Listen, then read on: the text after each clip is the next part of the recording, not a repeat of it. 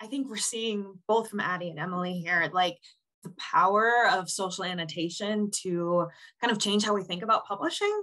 For so long, we kind of give students these curated texts and they might note on them, right? They might write on them in the margins, but they're not able to make that public.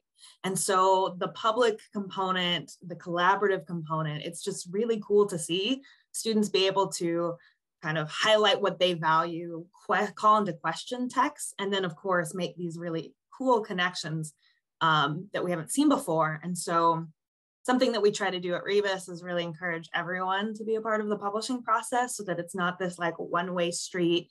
You're a student, come in the class, get the information and leave. It's more collaborative in both ways. And I think social annotation is just one really cool tool in our toolkit to do those kinds of things.